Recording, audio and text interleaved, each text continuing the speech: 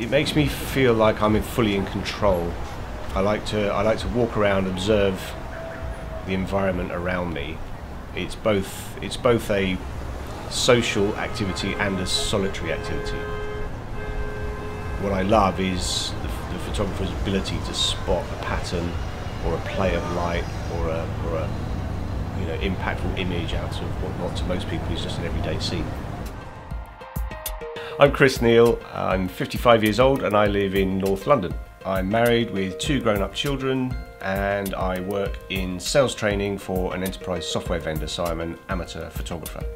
I've always been passionate about photography since I got into it, and I'm trying to think back to when I first got into it, and that was just with little Instamatic cameras when I was at school. My favourite camera is the Fujifilm X100. It's a compact mirrorless camera with a fixed pancake lens. What I love about it is it's small, it's light, I can carry it with me everywhere, it's perfect for street photography. It's got retro looks, but it's also got comprehensive controls, and I like the challenge of having a fixed focal length to work with.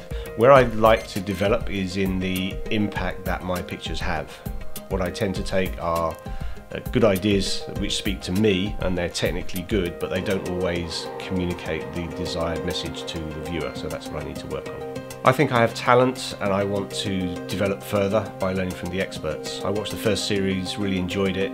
I felt watching those assignments that in some cases I could have done better than the contestants on the show, but obviously it's different when you're actually there.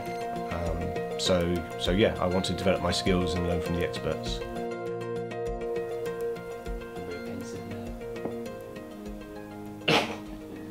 That's your sign off that.